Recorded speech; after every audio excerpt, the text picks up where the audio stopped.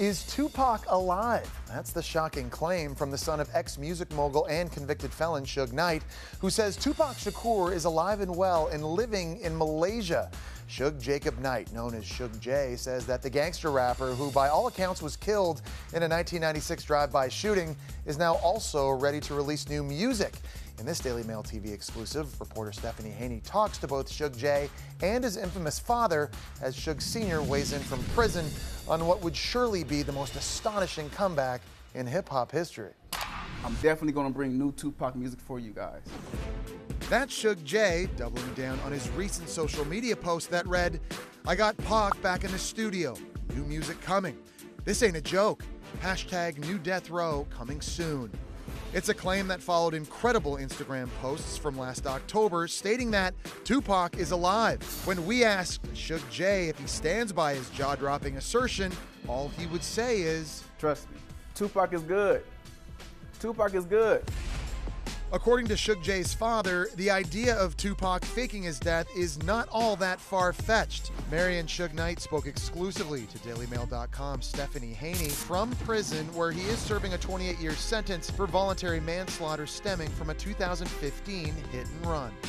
The elder Suge says Tupac, who had done time on a sexual assault conviction, would do anything to avoid being put back behind bars. Knight paid for the rapper's appeal, and he was out on bond when that infamous drive-by shooting took place. He wasn't happy in prison, so he felt that he would never go back to prison no matter what. And then the other thing was that his nickname was Machiavelli. He was all about Machiavelli. And as you know, Machiavelli faked his death. So he was always talking about faking his death before he won't go back to prison. Did he ever talk to you about what he would do if he did fake his own death? I wouldn't share that with anybody. Certain things you can't talk about.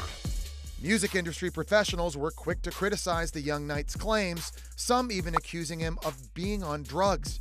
Suge J quickly clapped back and told us, I don't want to be put in a category of the conspiracy theorists. So I want the world to give me a chance. I have my own facts.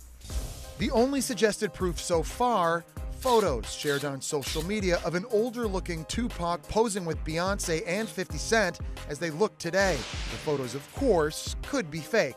But while Suge J says he didn't take them, I think those are cool pictures. And Tupac is good. With his new Death Row record label, Suge J is taking the baton from his father, who started the original Death Row Records back in the day. So what does he say to detractors who believe the Tupac story is a stunt to promote his new company? All I can say is this. People can't fathom that I have new music on the way from him. Many of those people believe Tupac is alive in spirit only, that the new music was actually completed before he was killed, but never released. Suge Sr. still controls those tracks, some of which have been released over the years. And while there may be still some music worthy of release, a lot of it was what you call studio scraps. Not that they was bad songs, but those were songs that Pac didn't want to be out. So if Tupac really is alive, there's still no definite word on when he'll come out of hiding or when his music will be released. I'm not putting a timeline because I'm moving like a businessman. I'm a mogul millennial. Suge Sr. won't confirm whether he knows if Tupac is dead or alive, but he did say this. When it's time to do a real Tupac album, you get the right people that he would work with. Like Drake, I'll say Barty B is probably the female version of Tupac. Tupac with a skirt.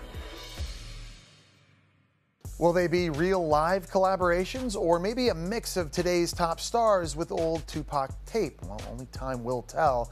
For now, we'll keep looking for any signs that Tupac Shakur is still with us.